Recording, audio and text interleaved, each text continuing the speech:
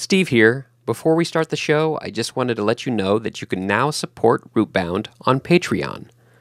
Learn how, plus more ways to support the podcast at rootboundpodcast.com/support. Now, on with the show. You are listening to Rootbound, a podcast about plants for when you're stuck inside.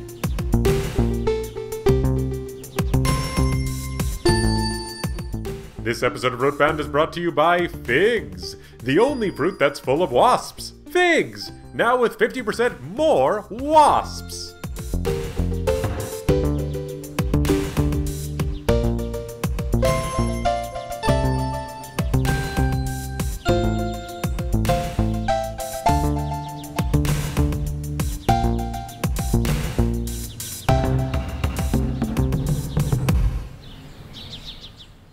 Hello, everybody. Thank you for listening to this episode of Rootbound.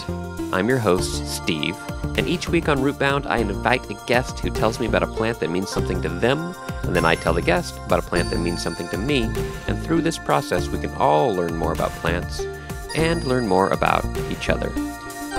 It's the philosophy of Rootbound that everybody has a plant that means something to them if you just think about it for a little bit, so I wonder what that plant is for you. Now, before we meet our guest today, I've been thinking about moss.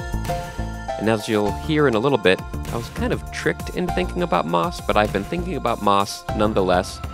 And I was kind of curious, what defines moss? So I first went to Wikipedia, like you do, and I think I understand moss a little bit more. And there's a number of things that make moss, but one of the primary characteristics of moss is that it is a non-vascular plant. And to understand a non-vascular plant, we need to understand what a vascular plant is. Now, vascular plants are most of the plants I think we think of when we think of plants. So most food crops, trees, ornamental flowers, and things like that are vascular plants. And these are plants that have a vascular system, vascular tissue that conducts a material called xylem, which is mostly water, bringing water up from the roots to the rest of the plant, and another material called phloem, which conducts the materials of photosynthesis down from the leaves to the rest of the plant. And xylem and phloem are also otherwise known as sap. And this system of transport of materials through this vascular system allows the plant to grow taller and to be more rigid, and as well as be more efficient in the way that it transfers nutrients and water around. But moss does not have that vascular system, and therefore it cannot grow as tall, and that's why moss is so tiny. So there's more that makes moss, but that was my main takeaway when I was researching it. So now you know a little bit more about moss, and we're going to talk to our guest, not about moss, as you will see. So we still have an opening for the first moss to be covered on Rootbound. So if that's you, if you have some moss that is meaningful to you, reach out, rootboundpodcast@gmail.com. And with that said, let's meet our guest. Whatever it was, the subject of plant life was now beginning to take on a strong and macabre interest. Hi, Stefan. Welcome to Rootbound. Steve, good to be here. Good to have you. Do you have a plant to share with us today? I do. My plant today is Spanish moss.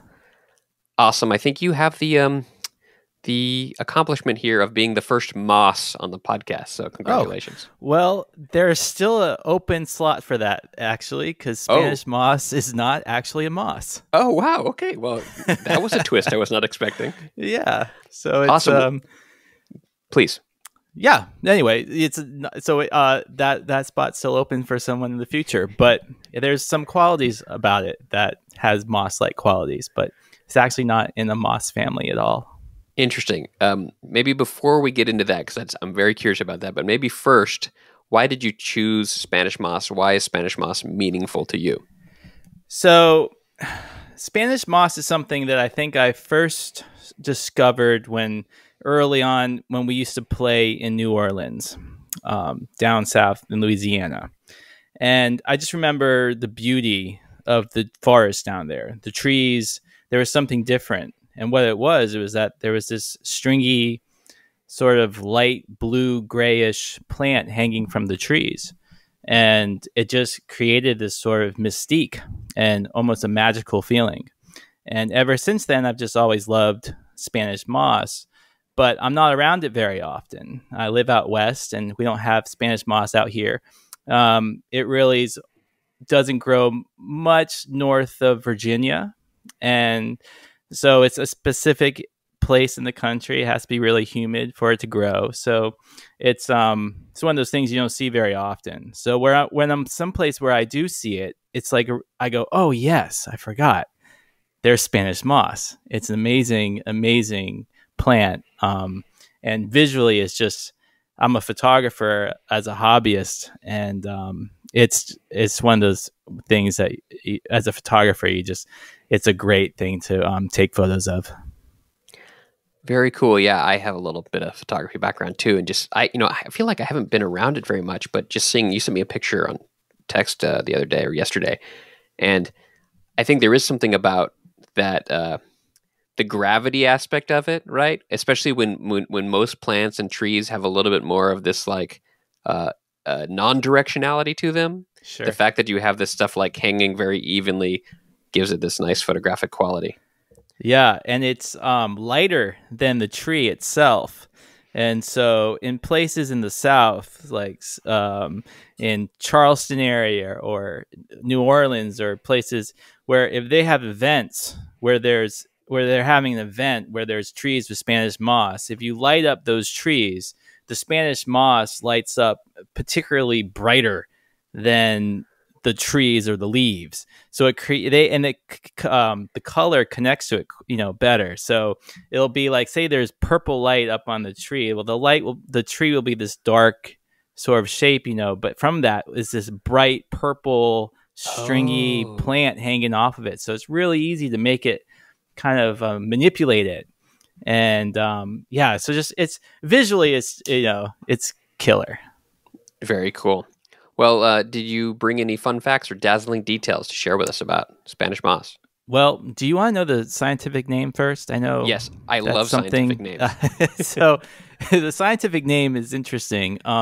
Tillandsia usnioides. Wow. Sometimes I have a little bit of an inkling of what words mean in scientific names. This time I have none. So this is a funny scientific name for me, because Tillandsia, it was he was named, so the guy who named this plant, I guess they were naming plants in the early 1700s around that time. Yeah. And this plant was named by someone who was told that this plant only grew in dry areas. Okay. Which is the opposite, right? But that's what he was told. I don't know. He obviously wasn't there at where the plant was when he was naming it. So he knew a professor named Tillandsia, Mr. Tillandsia. Mm-hmm. And this guy was deathly afraid of water. And for wherever this guy lived, he would rather walk 100 miles than take a 20-minute boat ride across a river, across a creek. He was frightened out of his, just very scared. And so this guy named the plant after this professor he knew, because this professor was afraid of water, and this plant only grew in dry areas. So the second part, that's the first part of the name, so Tillandsia, which is just weird. Yeah, the second part, usnidos. I'm sorry, I'm totally butchering it. Yeah. Usnioides. Usnioides is actually, it means like another plant, like another type of lichen that was called like nodis. And so, so the first part of the name, scientific name, is based off this guy who was afraid of water, and the second part is because it looks like this other plant. So it's weird, right? So Spanish moss. Yeah. So this poor plant has a name, Spanish moss. It's not from Spain, and it's not a moss.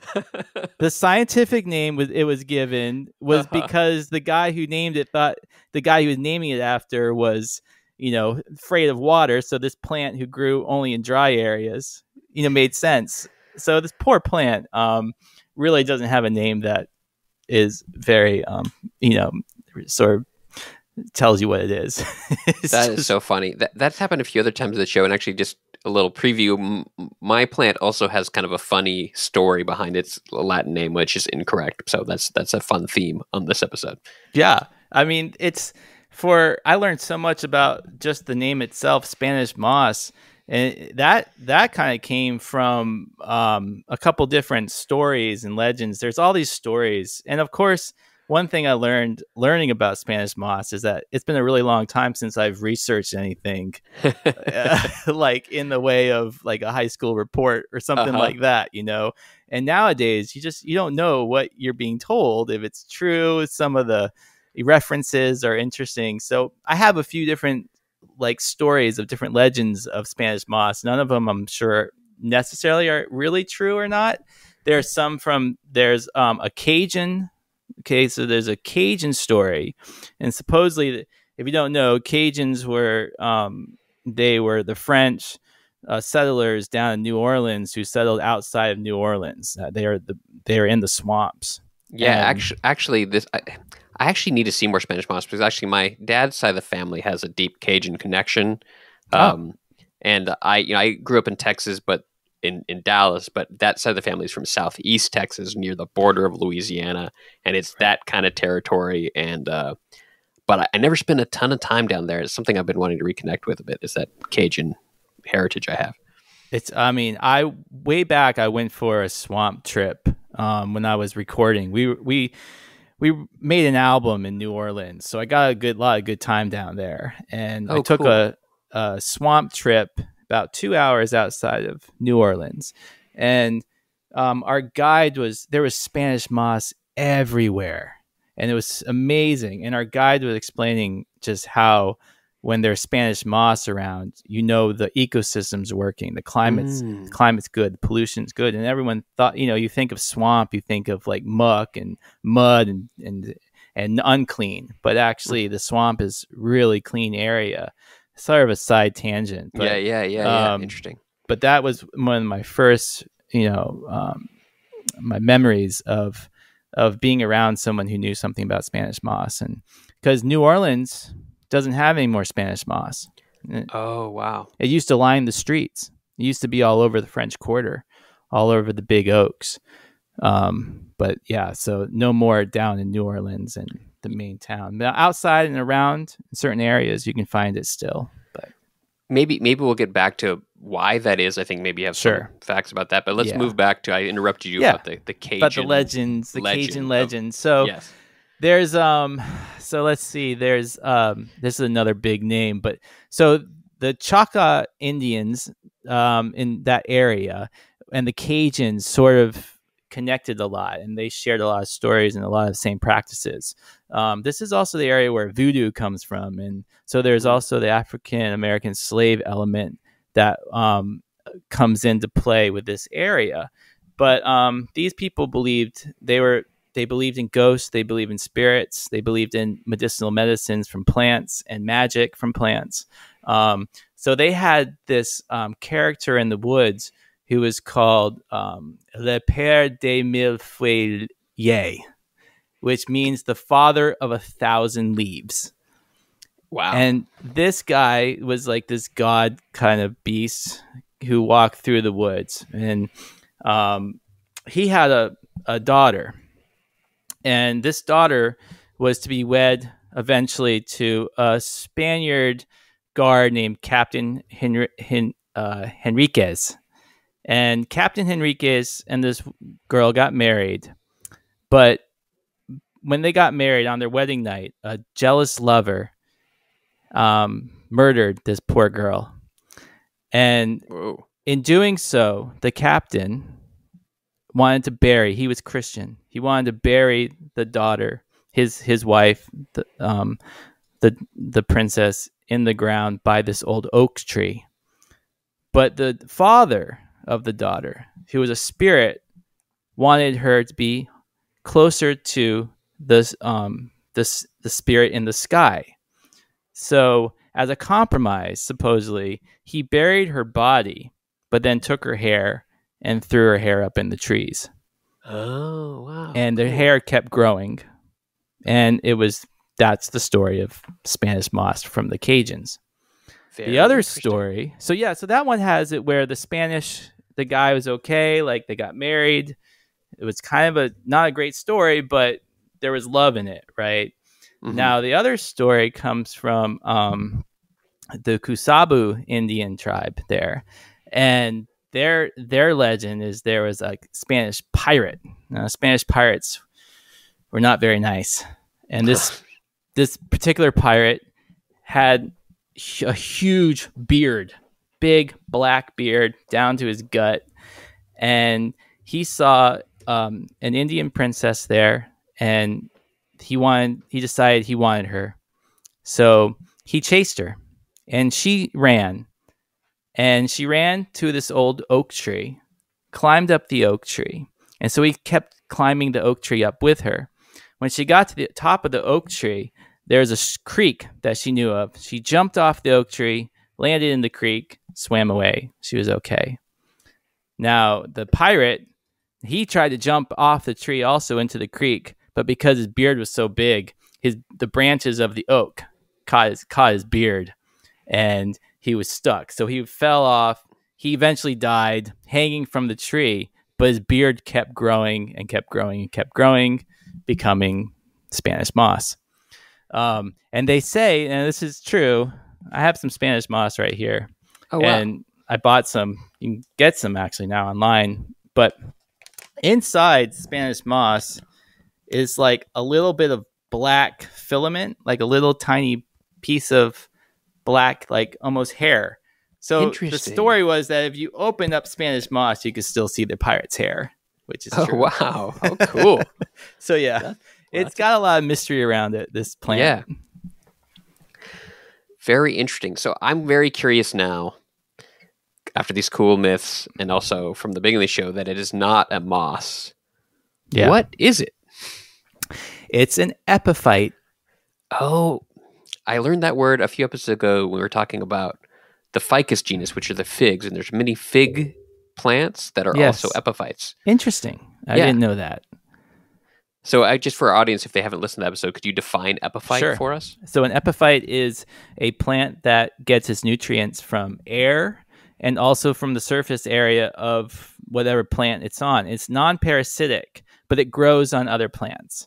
And so it has a relationship with another plant. And Spanish moss has relationships with the trees that it grows on, but it doesn't grow into the tree. There's no roots. And it just hangs on the tree. The only way it could really hurt the tree is if it gets super wet. It can break branches sometimes, the weight of it, or shading from it can cause other leaves not to be able to have photosynthesis. I see. So but overall it picks, for some reason it likes the older dying oaks. And there's like swamp ash, I think it likes. There are other trees, but the oaks are the ones that it's known for. So it collects the dying cells from the oak tree and absorbs it into its own plant and survives. And then, yeah, I mean, and when the seeds are a little bit like dandelion seeds. So they have these little seed puffs, and they blow off, catch on to other trees, and go for it. Yeah. Super fascinating. So yeah, epiphyte. Orchids are epiphytes. Oh yeah, right. Yeah. But they have root systems. Now, this Spanish moss has no root system. Interesting. Yeah, that's interesting. The other epiphytes I think about is like when you hear the word air plant, which is popular a lot. Sure. Those are like, I think, maybe the most common epiphytes that people think of because their roots aren't in the soil. They're exposed to the air. Or in the case of Spanish moss, it does not have roots, which is very interesting. Yeah, so exactly. And it's also part of the bromelade family. Oh, okay. Which is the same as pineapples. Oh, very cool. Yeah. Sometimes those families, because there's species, genus, family, and sometimes the families you hear about plants are in the same family. Like, that makes sense. And sometimes you're like, pineapples and Spanish moss. I could have figured. Yeah. Yeah. Totally doesn't make sense, but it's true. Very interesting. I don't know if you want to get into now. I'm very curious about you mentioned about them being a sign of a good ecosystem, and then perhaps why there isn't Spanish moss in New Orleans anymore, or like what is the process like that causes them to have trouble growing in places? Yeah. So I don't know if you remember or ever saw the movie Benjamin Button. Yes. I believe they in their scenes of downtown New Orleans during the gaslight light era, Mm-hmm. there's beautiful trees with Spanish moss in Mm-hmm. those scenes. And then since then, now they're not there anymore. Spanish moss is really susceptible to air pollution. Mm. And particularly it seems like areas near roadways that are heavier trafficked. When I stayed in like down in Palmetto Bluffs this last tour, Mm-hmm. and that's an area that that's near Savannah, Georgia, Mm-hmm. which is known for like the scenery and sort of quote unquote old South kind of scenery. And so when I was there, I was kind of near the coast where I was staying, and the roads back there were beautiful, like little roads through just like old oaks and the Spanish moss hanging over you. But then as you got closer and closer to the main highway and the throughways and stuff, I noticed the trees were gone. There's no more Spanish moss. They just weren't there. Mm-hmm. And so they really do seem to, it really is a plant that seems to not survive well when there's air pollution. And particularly it seems like air pollution caused by vehicles. Interesting. I've looked up. I tried to go ahead, research please. a little. Sorry, I tried to research a little more about like studies. There were some studies done, and it all gets a little bit too scientific for me.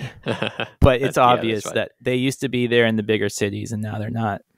Yeah, there's a concept. Well, actually, I don't think this concept has come up on the show yet, but there's a concept, and it applies to both plants and also animals, of an indicator species, right? It's a species of plant or animal that indicates something, and generally indicating a healthy environment. And so that's interesting. I didn't know that Spanish moss was that, but it makes sense because generally those indicator species are ones that are maybe a bit more sensitive and also very obvious, right? Because people don't notice the plants and animals that are gone if they're not that obvious, but there's these certain ones that can help us kind of see easier what's going on with the environment. So that's very interesting. Yeah, one thing I did see a lot when I was researching was a lot of people going like, look, Spanish moss is growing here.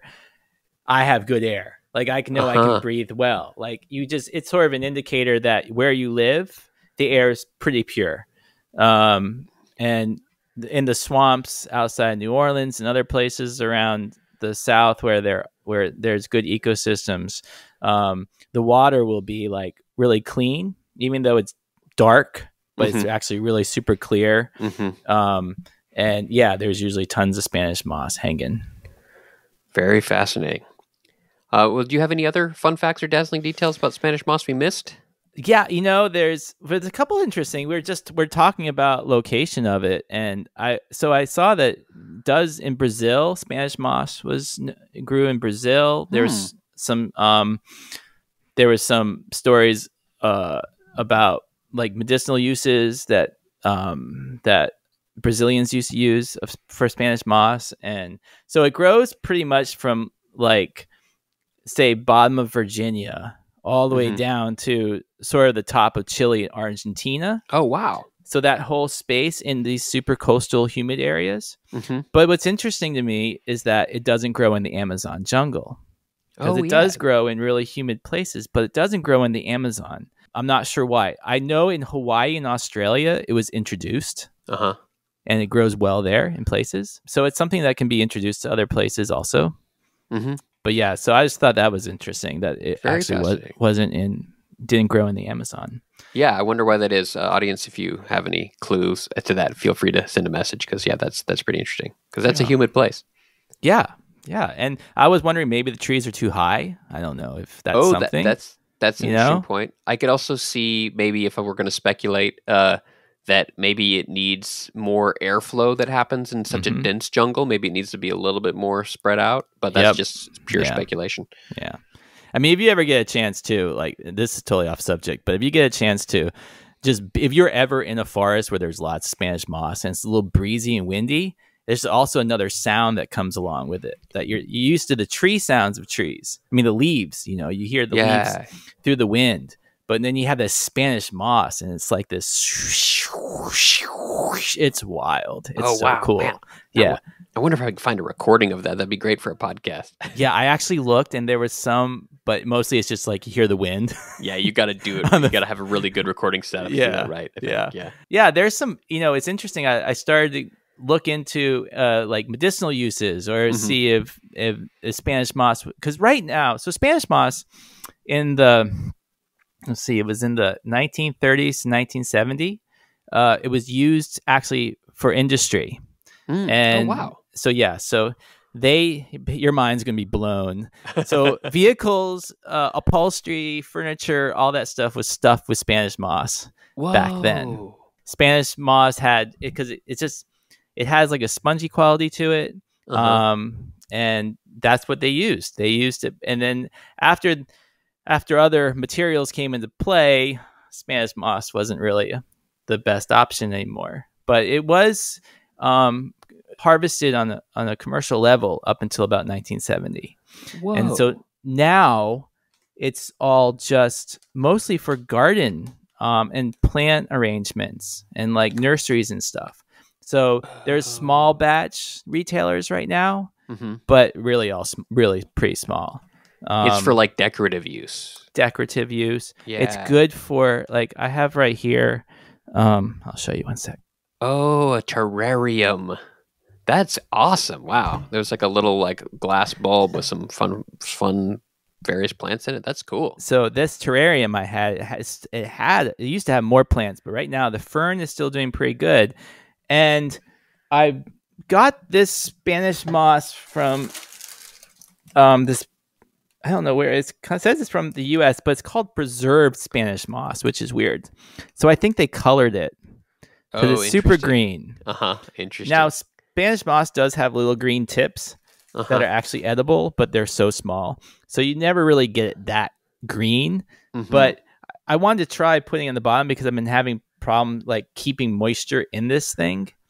And so Spanish moss is supposed to hold moisture and for longer. So a lot of people use Spanish moss in their plant arrangements to retain water for the soil. Oh, very cool. Is terrariums, is that a thing that you've gotten into? This is one I just happened to find it, and I mean I got the actual like glass piece and everything, and then I planted the plants there about 2 years ago. Oh wow! And for a while it was killing, and then there's just the ferns, the only thing that's kept going. I want to get into terrariums. It seems like a cool hobby to like mess around with. It's great if you travel. You just pour a cup of water in before you go away for a month, and you come back, and it's still loving life. So yeah, and I've seen some. There's a like really famous one that I've seen on the internet about this guy who had this terrarium he built in like 1960, and it's still like never added water to it. Right? It was just like one closed system. Yeah. I think that's kind of hard to pull off, but yeah, it seems like kind of cool to create this little like self-contained world. I love it. It's a good hobby. I mean, we have like my kids love planting, and we have a lot of outdoor plants here because I live in California. So indoor plants I don't have as much actually. But yeah, the terrariums are a lot of fun. It's a really fun hobby. And yeah, you can use Spanish moss for the bottoms of that. Very cool. Do we miss anything from your Spanish moss list? There's okay. So let's see. We talked about the uses of Spanish moss, but there was also some medicinal uses, and the Native Americans had different teas that they would make using Spanish moss for fever reducer. It was used for wound dressing because it's a natural anesthetic. Let's see what else. Oh, it was also used to ease childbirth. Oh wow! And to give mothers who had just had babies, they would give them the tea to sort of help promote breast milk. Fascinating. Wow. Yeah. And I looked into it. And so there's also a compound in Spanish moss called HMG, which scientifically has been known to reduce glucose levels. So they've looked at little bits of it for medicinal uses. But today, the thing is that there's so many other plants that have these same values that are easier to cultivate and easier to get these things from. So Spanish moss isn't really being used anymore for any sort of medicinal type stuff. But one thing, another cool thing that I found out about Spanish moss that I never knew is it was the first stuffing they used for voodoo dolls. Oh, wow. That makes sense. Yeah. And it's Spanish moss has like this sort of magical property to it that a lot of like hoodoo, which is also voodoo, that tradition, they used to use it a lot. They would wear it as like drapery to kind of in different ceremonies. And I also know that certain tribes, the women would use it when they were mourning to dress themselves. So yeah, I thought it was pretty interesting because I just went in going, oh, it's a cool looking moss that hangs from a tree. I want to learn a little more about it.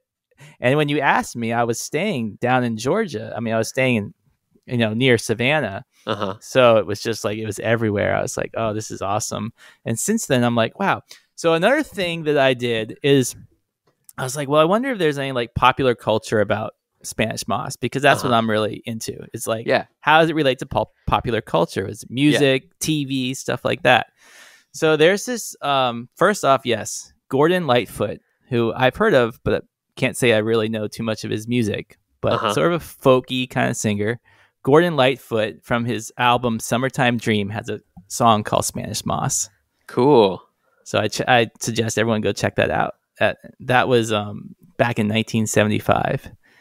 And then last is this this show. So this show is so cool. Have you ever heard of Kolchak, the Night Stalker? Yeah, I've never watched it, but it rings a bell. The dad who played in A Christmas Story. I don't know if you know that movie, but yeah, I do. Yeah. The dad in that movie, I loved him growing up. That was one of my favorite Christmas movies. And this guy's name is Darren McGavin. So anyway, Kolchak was an earlier show that he was like the lead character. He was like this reporter who went out, and he always ended up, it was kind of like X-Files. Like each episode was like a different kind of sort of mysterious thing that was going on that only he was like able to discover, right? So there's the Spanish Moss Murders is an episode. Oh wow. And it's this, and it kind of goes back to that Cajun story I told you about, but they took a play on that Cajun character and turned him into this boogeyman who wore Spanish moss, who was going around killing people up in Chicago. And anyway, I won't give away too much of it. Okay, cool. But it's one of those like, and if you're into like old, like kind of like mystery thriller sitcoms and stuff like that from the 70s, you'd love this one because the camera angles, like the shots, everything, like where they leave you hanging. I mean, it's classic. I just Googled it. I'm looking all screenshots and it looks very cool. Yeah, definitely worth it. It's about 45 minutes and it won't let you down. Does this Permalfe have Spanish moss all over him? Yeah. Yeah, well, look, I'm going to beat the drums in here all day for you, but you're going to talk to me. Now, just why do you call this Permalfe a boogeyman? Permalfe is supposed to come from the upper bayou regions. Yeah? He's wet, he's covered with rock and Spanish moss. Thank you for sharing Spanish moss. That was like awesome information. I'm definitely going to try to go seek out some. I got to go a little further south, I guess, than where I am now. But I think so. Do you mind if I share a plant with you? I would love it. Awesome. So my plant, that's one of the big challenges of the show is I got to pick a new plant every week. It's like the experience of learning about a plant, which I think hopefully you had a little experience about that today. It's really fun. But sometimes it gets a little bit tricky about what plant I'm going to choose. And this one I chose because it is growing in my yard, but it's not one that I planted. It's one that kind of came up on its own. And I have this habit of if something's growing in my yard somewhere and I don't know what it is, I will mow around it because I want to see what it is. I think my neighbors are probably annoyed by that because my yard is pretty wild. Right. But I was like, okay, what is this coming up? This was maybe 2 years ago. And it started off of just looking kind of like, there's a term that we've covered before in the podcast called a basal rosette. So it's like a dandelion has at the base, it's like it's a rose structure, a rosette, so it's like a circular pattern of leaves coming out of the middle. Yeah. And it has this kind of look, but then later in the summer, it started to like shoot up and kind of turn into a bush. And then around fall, it got covered with these tiny little white flowers. And this is when I finally could identify it, because I have an app I use called Seek that you can like point at plants and it will like tell you what the plant is. Like that. Yeah. It's amazing. And it told me that this plant is called hairy oldfield aster. Which is a good name for me. That sounds like a person. Like sounds like a character. Could be like a character in a Kolchak movie. Harry Oldfield Aster. Absolutely, Harry. But it's also known as frost aster. And I'll get into more of the names a little bit. But the reason why I chose it is because I was so glad I left it, because when the flowers came out in the fall, and it's like that right now, it is just covered in pollinators. Bumblebees, little solitary bees, honeybees, and at this time of the year, I'm a beekeeper, and at this time of the year, the bees are like really looking for stuff to eat. Okay, and to have a plant that is just bursting with flowers this late in the year is pretty special. And so I was like, well, that's very cool. So now I definitely don't ever cut it. Once it completely dies back, I can cut it to the ground and it'll just come back up again. And now it's in a few other places in the yard, but it's really pretty. Some people might think it's a little scraggly. I think it's beautiful, and the bees love it, and it's really good for. So that's why I chose it as my plant today, because it's great for pollinators, and I think looks good. And you self-discovery. Indeed, that process. I mean, that's awesome. They're like, any plant that the bees are hanging out at, it's a good plant. Indeed. So I'll get into a little bit now. Some of the I told you earlier that the scientific name has kind of a similar story to yours. And so it is called, scientific name is Symphyotrichum pilosum. And symphyo means growing together, and trichum means hairs. Okay. And this comes from I think he was a Dutch guy named Christian Gottfried Daniel Ness von Essenbach. And he was looking at asters growing in the New World, and he thought he was realizing that they were different from the asters that grow in Europe and Asia. And the main thing he like zoomed in on was that, so these also have seeds kind of like dandelions. They're much smaller, but they float in the wind. And those are called a pappus. That's the scientific name for a floating seed. And he noticed that the hairs growing on the pappus were growing together in a ring. And so that's why he called it Symphotrichum, hairs growing together. And then pilosum, which is the species name, just means hairy. And this plant, the hairy oldfield aster, has hairs kind of all up and down it. What is funny, though, is that hairs growing in a ring around the base of the flower, he was mistaken. Like, it's not a common thing. Maybe whatever he was looking at had that, but it's not common to the genus at all. Now, that he came up with this name Symphyotrichum pilosum in the 1800s, but no one started using it because up until not that long ago, everyone was just calling this plant and lots of other plants that are in the same genus in North America, calling them asters, because there's a genus called Aster, and an aster is a genus of flowers in the family Asteraceae. And there's a lot of flowers in that. Dandelions are in that genus. Sunflowers are in that genus. Asters. And the main characteristic of them is you look at a dandelion, or a sunflower is the best example. They are compound flowers. So a sunflower has these ray florets. Those are the big flowers that you look at. But in the middle, there's hundreds or thousands of tiny flowers. So it's not one flower. It's hundreds of flowers all in one. And every aster has that same category. So if you look at these tiny white flowers on my plant, which I'll send you a picture, they have that same category. They have these little white ray florets, but in the middle, there's several little flowers. Wow. Yeah. Now, this is where it gets funny again. In 1994, scientists were doing an assessment of all the asters, and they finally decided through various DNA and genomic analysis, and also just studying them, they decided that the things we're calling asters in the New World are distinct from the asters in Europe. and they decided to give them their own genus. So only in 1994 they said these are no longer Aster. So this used to be called Aster pilosum, but they decided to give it its own genus. But there is a rule, and I have a quote from this one of the scientists who was involved in the renaming of these plants in 1994. He said, some of these Latinized scientific names were invented and published long ago, but by the rules of nomenclature must be used. The principle of priority establishes that the first name published in a specific manner is the correct one. Symphyotrichum, which displaces the more euphonious aster in the majority of these species, seems especially peculiar and tongue-twisting, and although it has almost never been used until very recently, it was first proposed in 1832 and can't be denied its rightful place. So this guy back in the 1800s, he proposed the name Symphyotrichum, even though it's not accurate.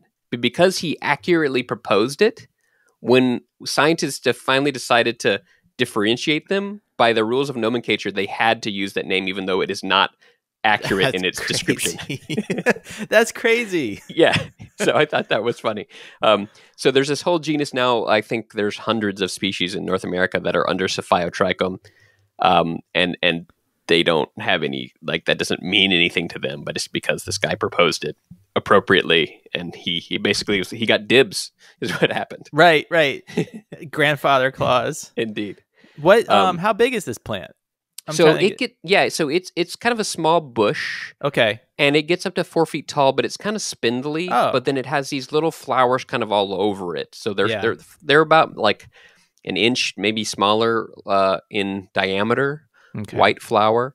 And it kind of looks like it's also called frost aster because it blooms so late and it can really withstand frost even. But some people say it's frost aster because if you look at a field of it, it kind of looks like it's covered in snow because you have these little white flowers kind of dotted all over this area. So, and is it mostly is it grow like mid-Atlantic states or pretty much everywhere? Or it's pretty much the whole, like, basically I think mostly everywhere east of the Rockies it can grow. So I might have seen it growing up in Virginia and Charlottesville. Yeah. Probably. And its other name is called hairy oldfield aster because it has the tendency of growing in old fields. It's a pioneer species, so it's really good at like growing in areas that are wasted space or areas that haven't been taken care of as much.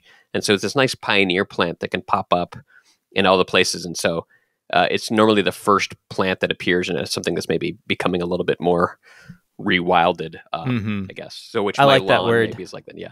Pioneer plant. Oh yeah, pioneer, yeah. Pioneer plant. That's awesome. I like those. I'm a pioneer plant.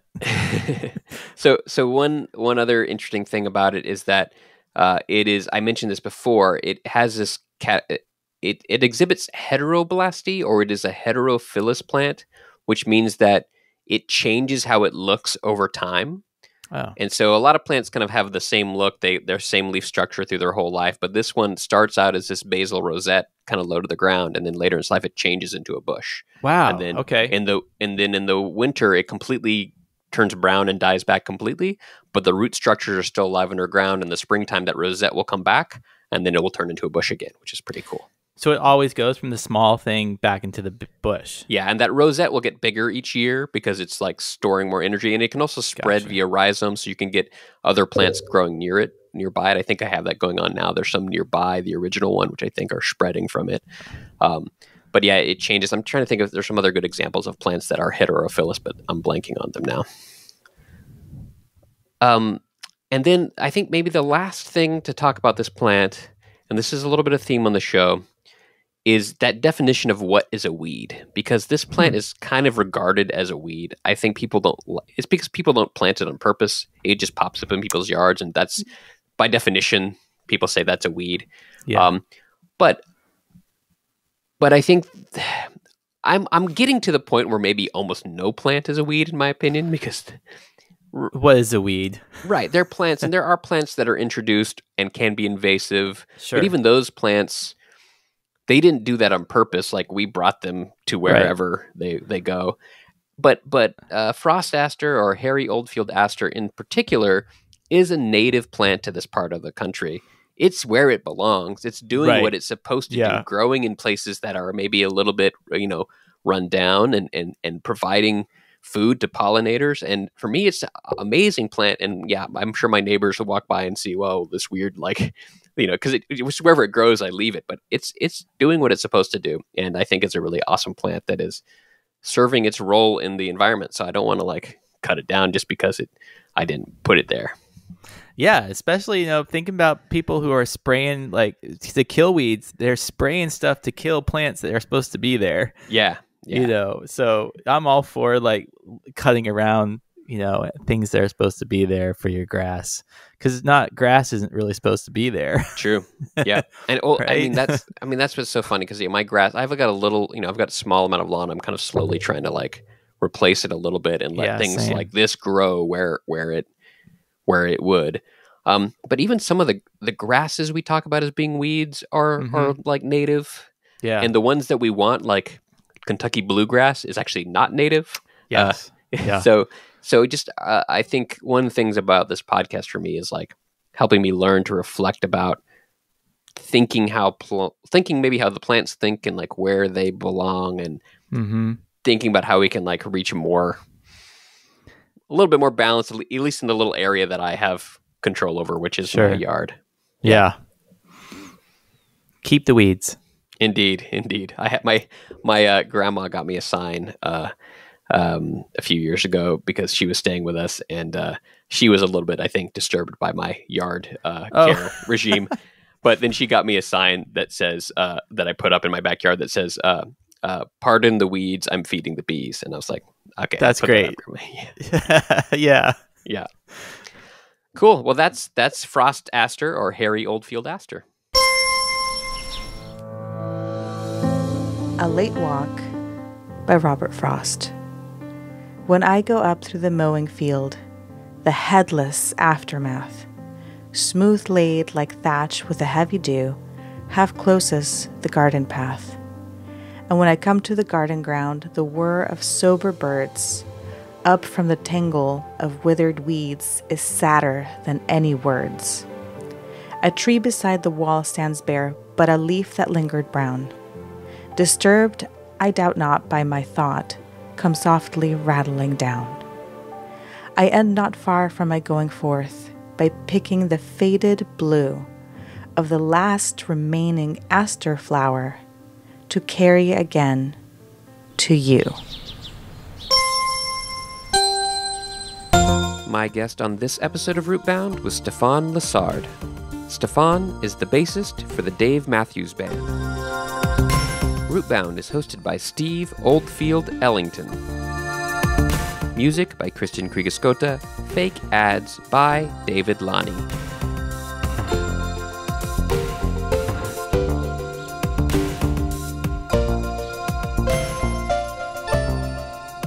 Rootbound is a podcast about plants for when you're stuck inside, but if you can go outside, you could take a visit to a swamp and listen for the sound of the wind whistling through the Spanish moss. Figs! Now with 50% more wasps!